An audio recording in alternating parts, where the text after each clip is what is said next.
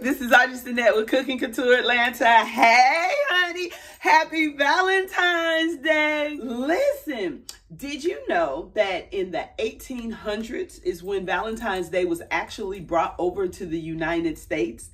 The mother of Valentine's Day is Esther Howland, and she made the first card. The first card was first $1, and it was too expensive. And when she reduced the price to 5 cents, it became all the rave. It was originally a Roman fertility festival. That's what Valentine's Day was in the beginning. And it wasn't romantic until the Middle Ages. So around the early 1400s is when Valentine's Day became romantic. Also, Cupid was a Greek god.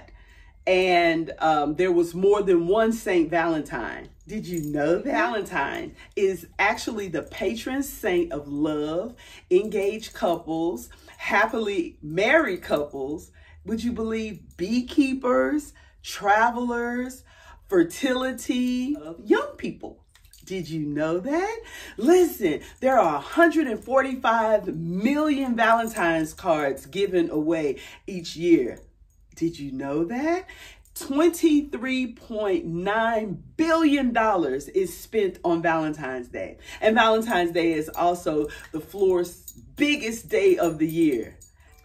Did you know that originally the machine that makes the little hearts, the little candy hearts that has the words on them, that machine was originally meant for cough drops and to make lozenges and to put words on lozenges. And he came up with this idea, kicked the cough drops to the curb, and became a candy company and started writing on the little hearts. Did you know that?